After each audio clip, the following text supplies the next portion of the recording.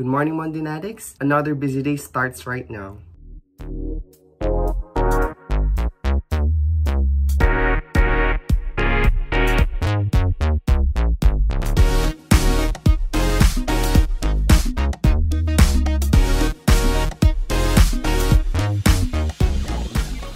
Workout muna tayo!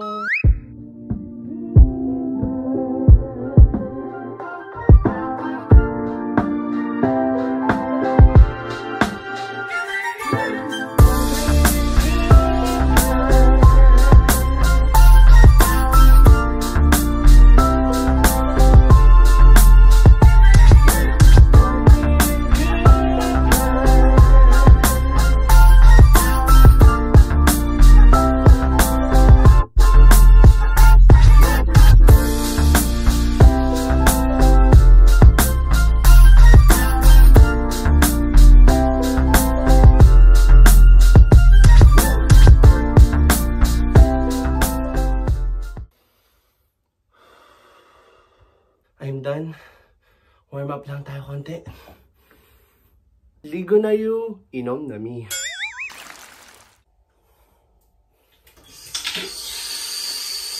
Yes, I do. I believe that one day I will be where I was right there, right next to you. These tears, they tell their own.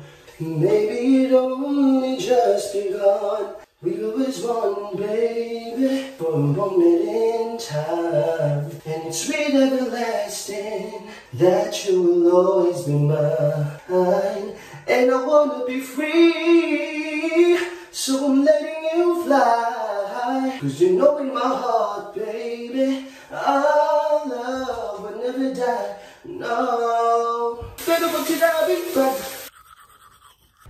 Hello again, Madinatic. So itutuloy natin ang convenience store series ko.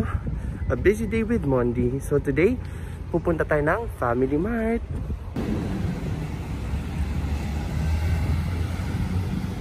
Grabe, ang ganda ng weather today. Totoo yung sabi nila, nakaka-affect ng mood yung weather. Parang nung rainy day, ang gloomy ko. Pero today, sunny. I feel so positive and happy. Today is a new day.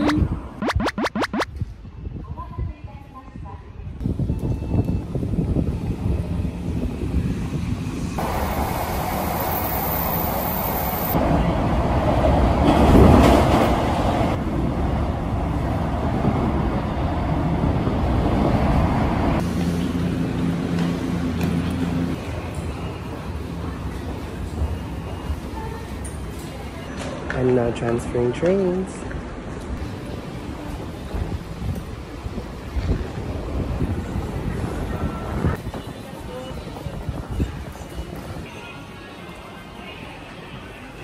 Waiting time, lilipat na naman tayo ng train.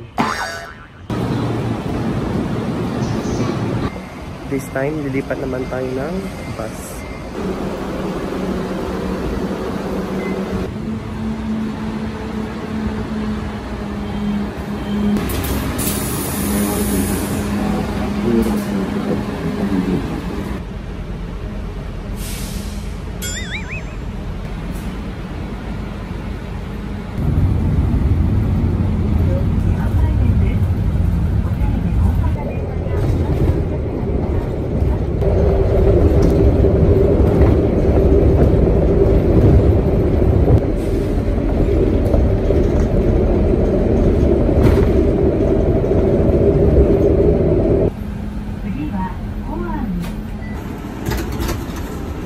I'm finally at FamilyMart. It's a beautiful day, and I thank God for the weather. Tara, bili tayo ng food. Ayan guys, I'm done shopping. Tiyanan. Tapos, since July 1st, hindi na pala sila nagbibigay ng free na plastic bags. So, kapag pumunta kayo sa Japan next time, please don't forget to bring your own eco bag or recycled plastic.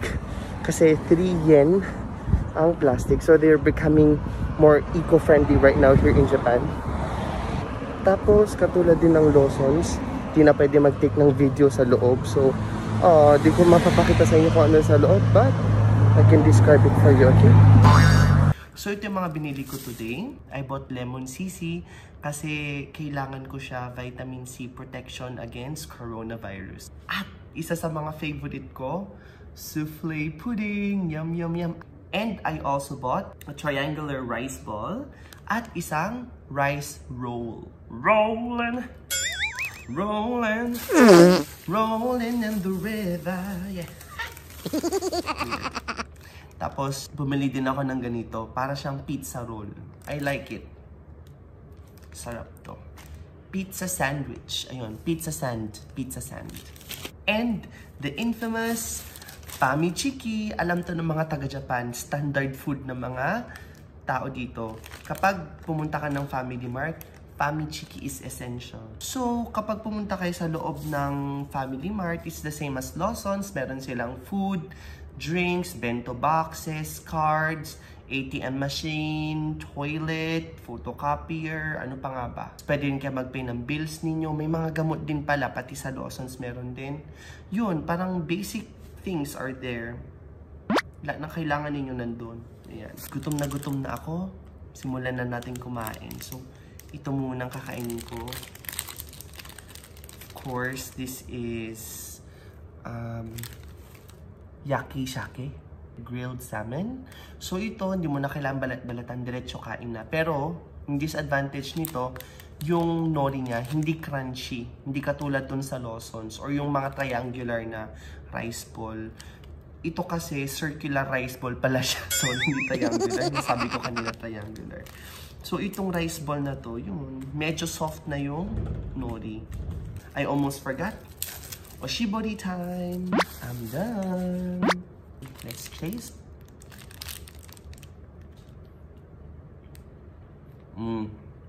Sarap. Gusto ko siya i-combine together with Fami Chiki. Yung Fami Chiki, oh. Parang fried chicken. Ang sarap ng fried chicken din nila.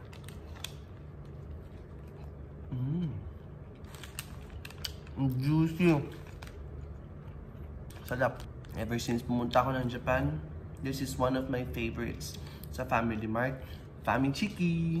Tapos ganito palang itsura ng rice ball. Oh.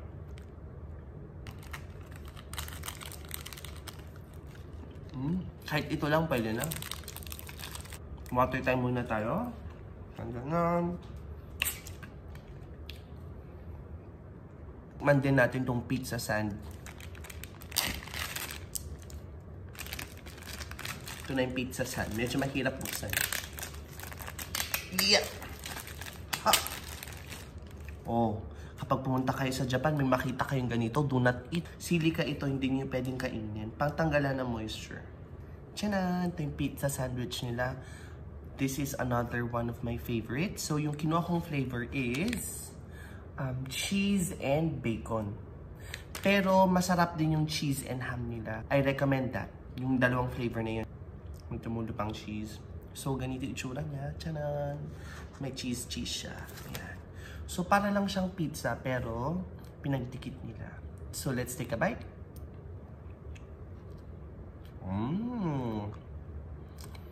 I don't know kung ano meron sa cheese ng Japan, pero parating gooey pag kumakain ako. Sarap. I'm very busy all the time. I have to travel a lot. So, in one day, maybe minimum na ring travel ko is 2 times.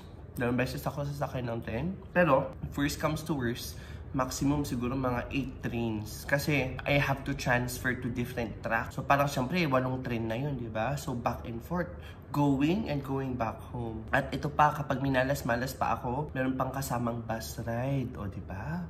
So, additional 2 rides na naman yun, back and forth. Tapos, sasakay na naman ako ng train. So, marami akong travel dito sa Japan. Hindi dahil sa naglalakwatsa ako, kundi dahil sa work.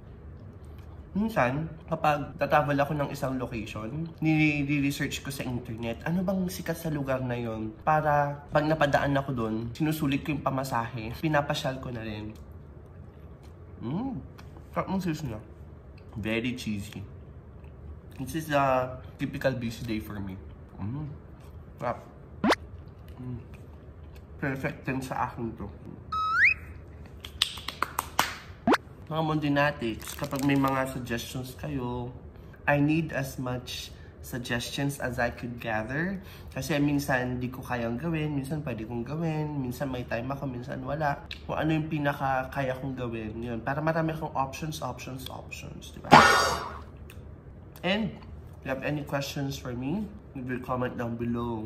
Yeah. Actually, back when I was a child, before life removed all the innocence, I was a very timid child. Sobrang shy ko. I was very soft-spoken. All of my friends from elementary school and high school know that. But pagdating ko ng mga late high school or parang mga college na, I became very talkative. So minsan, nag-a-adjust pa rin ako. Kasi kapag na-meet nyo ako in person, I'm very talkative. Sabi nila ha, friendly daw ako. Friendly ako pero mukhang suplado yung mukha ko kapag na-meet nyo ako in person. Pero ewan ko, parang ang weird kasi na kapag nag-vlog ako, parang kausap ko lang sarili ko sa camera. Hindi pa ako sanay. Parang, hi, hello Mondinatics! Welcome back to my YouTube channel, di ba? Parang, hello, sino kausap mo, Mondi? Para akong baliw, right? Kaya medyo nag-a-adjust pa yung utak ko. Tapos at the same time, kapag naglalakad ako sa public, parang nagsasalita ako doon mag-isa. Tapos syempre, dito sa Japan, hindi kasi pwede masyadong maingay. Kaya ako parang kinokontrol ko yung volume ng voice ko. Kaya kapag papanoorin yung ibang mga video ko, parang nagbubulong na lang ako doon. Kasi dito sa Japan, hindi parang sa Pilipinas na, hi, hello friend, oh my gosh, I miss you. Pwede ka mag-ganon-ganon, di ba? Dito sa Japan, parang kapag nag-ganon ka in public, parang people will frown upon you, parang ganon. Oh, anyways, tunin natin itong pagkain natin. Ito naman yung next na kakainin ko.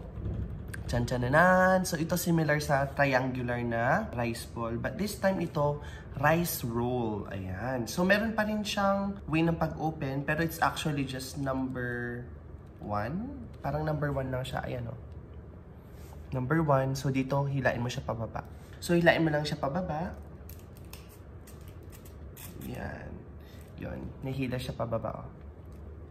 And then, lalabas na siyang ganyan. Ayan, may roll dyan.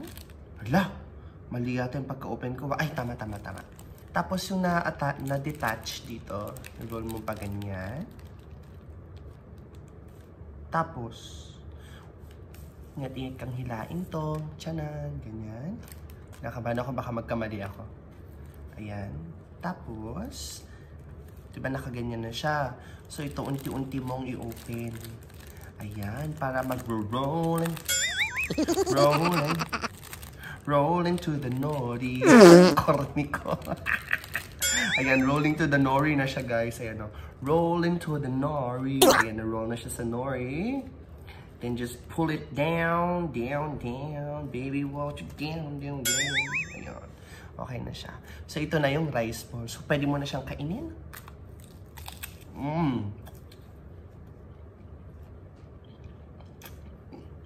I love the crunch. Sarap. Minsan yung nori, nasa stuck lang siya sa hard palate ko. Hard palate. Sa ngala-ngala. Nasa-stuck yung nori doon. Pero masarap siyang kainin eh. I love it when it's crunchy. Ang sarap ng tunog niya. Pakinggan niya. Diba? Napapanori ka sa sarap. I'm almost done. Busin ko na lang to. Let's clean up. Favorite part pa, dessert. So, ito yung souffle pudding. Ganito yung itsura niya sa taas. Ganito sa baba. Buksan na natin. I love it.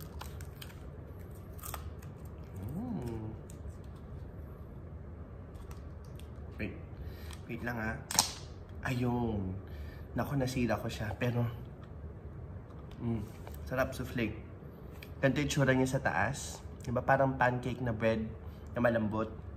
Para siyang ensaymada actually nung pagkatikim ko dito. Buksan na natin yung spoon natin. And let the fun begin. So, ganito siya. Pasok ko na yung spoon ko. Ooh, souffle. Ang galing oh. Para may icing siya sa gitna. In between the pudding. Oh, ayan siya guys ah. Tiyanan. So, sorry nanginginig yung kamay ko. Pasmado. Yan siya oh. So, nakikita yung souffle sa taas as meron siyang icing, tas yung pudding sa baba.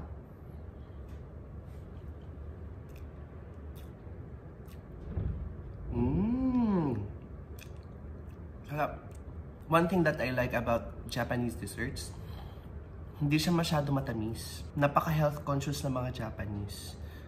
But hindi lahat sinasabi ko, most of them, health conscious. So, yung mga desserts na binibenta nila, hindi ganun hindi masyado matamis, hindi ganun katamis. Parang tama lang yung timpla. All-time favorite ko talaga to parate. By the way, kapag sinabi nating Tokyo, I'm actually in the outskirts of Tokyo right now.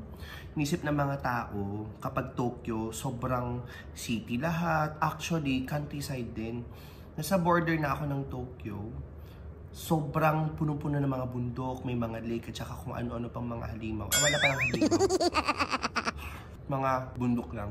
Papakita ko sa inyo after ko to kainin. I'm running out of time, kaya yung mga food na binili ko from FamilyMart, later ko bibigyan ng feedback, tas yung mga opinions ko.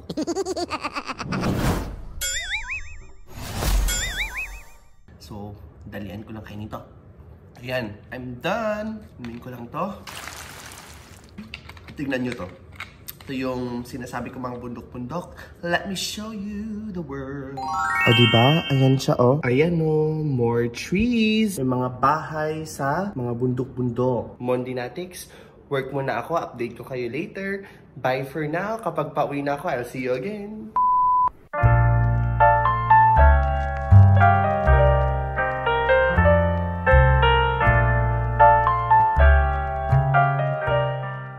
Ayan mga Monday Natics, katatapos ko lang sa work. So, ito na yung top 3 picks ni Monday sa FamilyMart. Number 1, of course, is Famichiki. So, if you come to Japan, make sure to try it out. And number 2 pick is yung souffle pudding. Ang sarap niya kasi sa taas niya souffle, parang thin bread na ang sarap. Tapos, na para may cream na icing. Then yung pudding sa taas, parang leche flan. Ang creamy, ang sarap. Perfect combination. The textures are perfect with each other. Perfect blend. And yung final recommendation ko, you should also try their pizza sand. So, aka pizza sandwich. Masarap siya. And yung cheese niya, napaka-gooey.